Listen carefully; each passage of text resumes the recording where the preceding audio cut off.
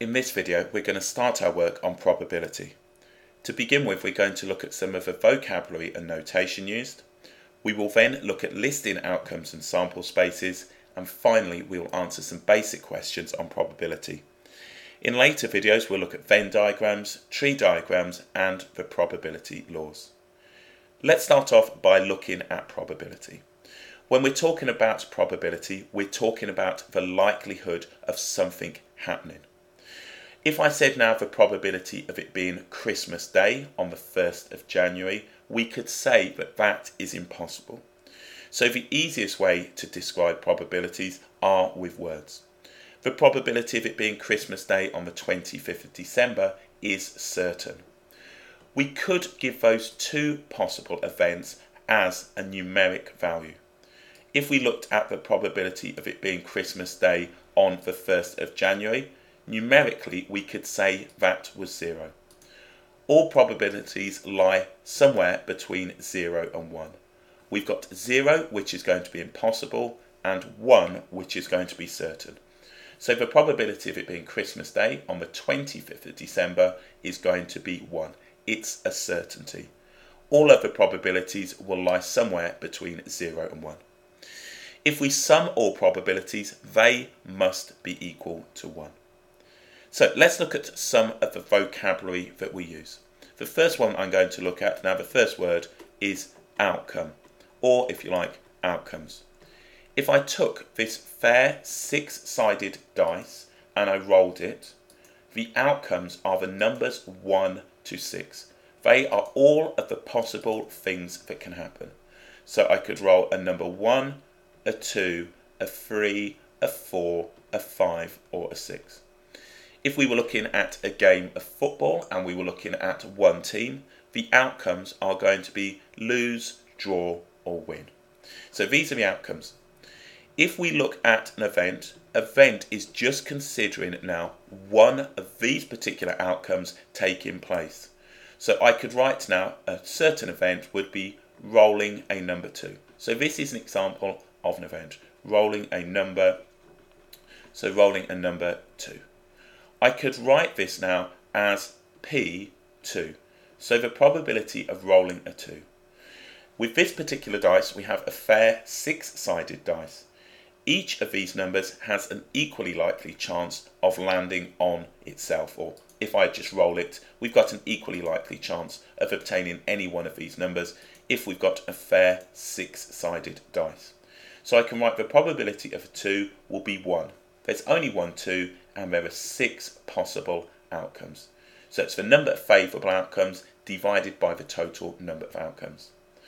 If I wanted to find now the probability of the event of it not being a 2, we could of course go and add up the 1, the 3, the 4, the 5 and the 6 and say there's 5 out of 6, or we could do 1 minus the probability of it being a 2. This is far more convenient in certain situations. So we can see now that would be 1 minus 1 6, which is of course going to give us 5 6s. We can say in general the probability of something not happening, and I've just defined this to be the event A, will be equal to 1 minus the probability of that event A happening. This comes back to all probabilities sum to give 1. So if I said the probability now of rolling an even number, we can see that that would be 3 out of 6 or 1/2. The probability of not rolling an even number would be 1 minus 1/2, which would give us 1/2. So outcomes are all of the things that can happen. An event is considering now one of these to happen, and we can find the probability of an event happening or not happening. Let's look at listing outcomes. So if we start off, we'll list outcomes.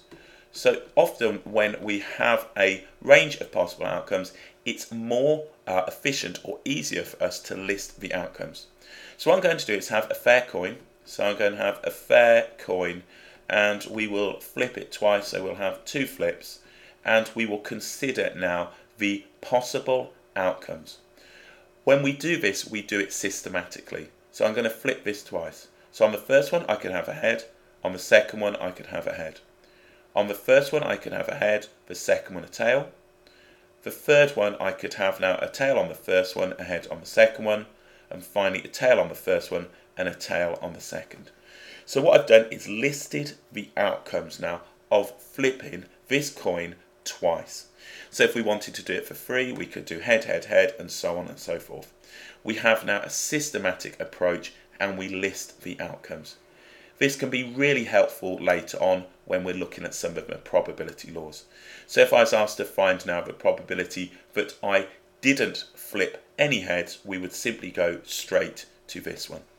So that now is listing outcomes. Let's move on and look at sample spaces. What I've got here are now two fair six-sided die. So all I'm going to do is roll them, and we can see just rolling them, we can do that. We could now look at adding the faces, so the number of the faces. And what I'm going to do is draw a sample space. So what I can do, if I call this one number 1, so we'll call this one at dice number 1 and this one at dice number 2. I can put that dice number 1 is going to be here and dice number 2 is going to be here. We're going to be adding these.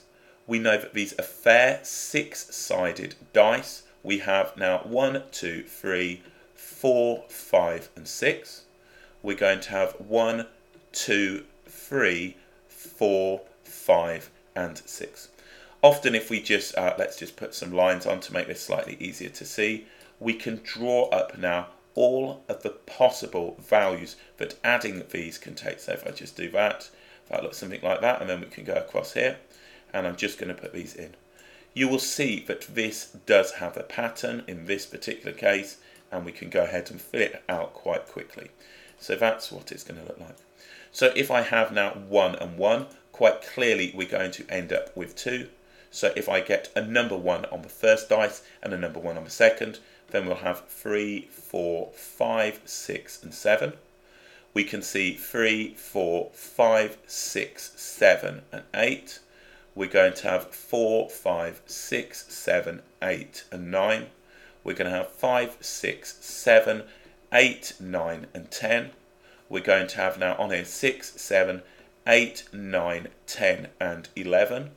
And then we're going to have 7, 8, 9, 10. Then we're going to have 11 and 12.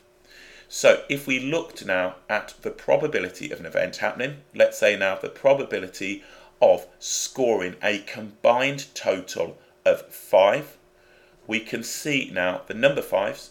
We've got 1, 2, 3, 4, so we can say that we have 4 out of 36 possible outcomes. In probability, we either write now probability as a fraction or a decimal, and we can of course cancel this, and that's going to be 1 over 9, dividing numerator and denominator by now the 4. So if I said the probability of not obtaining a total of 5, we can simply say that that's going to be 1 minus 1/9, which is going to give us 8/9. Or alternatively, you could say 32 out of 36. We can now see how much easier it is to work with 1 minus a value than going ahead and counting all the others. So all I've done is counted now the 4 5s and then said the probability of it not happening would be 1 minus that value. Let's look at now the probability. So we can define an event, and I'm going to say, in fact, I'll say the event A. So this is an event. Event A is going to be now obtaining a sum that is a square number. So let's go ahead and look at that. So I can say the probability of A. If we look now, all I'm looking for are the square numbers. We've got 4 and we've got 9. So I've got 1, 2, 3, 4, 5, 6 and 7. So we can say this is 7 out of 36. So the probability of obtaining now a sum that is not a square number, we could say that that was going to be whatever's left, which is going to give me 29 over 36. It's much better than counting them. So if we look at now a different event, we can define event B. And if we look at B, what we'll say is now on here, we will have a prime, so a sum that is prime, and it's going to be odd. So prime and odd. So this time I've defined two different things. That is the event B. So if we look at the prime odd numbers, and I'm going to just highlight these, we're going to have now this one, that's prime and odd. This one, we've got the 5, these are prime and odd. We're going to have the 7, that is prime, and these are also odd. 9 is odd, but it's not prime, and then 11 is going to be prime. So all we can do from our sample space is do that quite quickly. So we've got 8, we've got 12, we've got 14. So from here, let's just check 2, 6, 12, 14. So we can say now the probability of B, so let's write this in, probability of B is going to be equal to, we've got 14 out of 36, which if we wanted, we could simplify to 7 out of 18. So the probability of not B is going to be 1 minus that value. So there's a very basic introduction, and it's probably just revision on some of the basic probability that you've seen before. When we're talking about outcomes, these are all of the things that can happen. An event is one of those particular things happening. Roll in a number 5, roll in an even and a prime number. All probabilities lie somewhere between 0, which is impossible, and certain, which is 1. We can say the probability of something not happening is 1 minus the probability of it happening.